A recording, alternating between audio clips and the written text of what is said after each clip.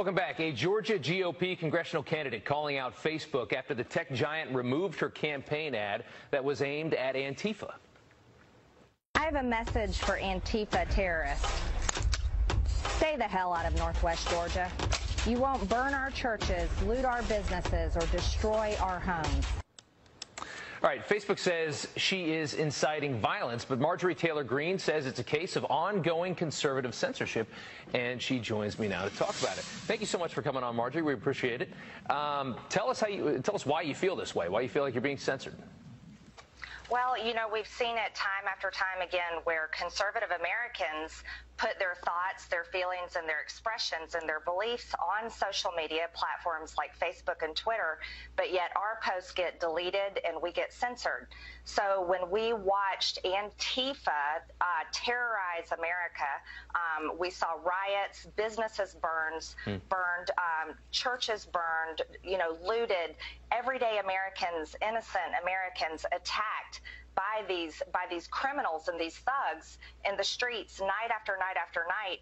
We started hearing rumors that Antifa was going to be coming to our community, and we have the right to defend ourselves.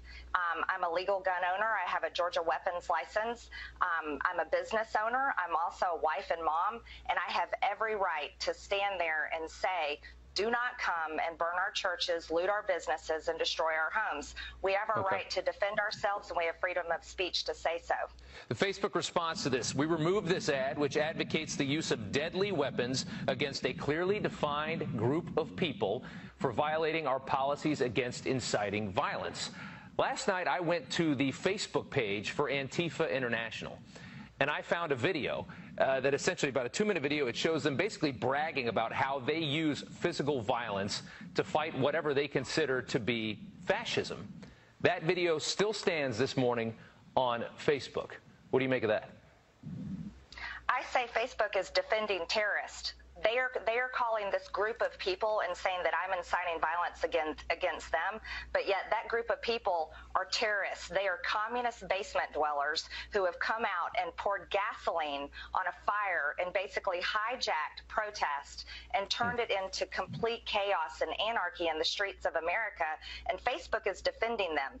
They're not allowing us, everyday Americans, to defend ourselves. They're choosing the side of anarchist and terrorist. Bill Barr says he has proof that Antifa has been behind some of this, the hijacking of these protests and all the mayhem we saw in this country about a week ago. Let's talk about Twitter here for a second. We're going to broaden this out to just basic tech bias.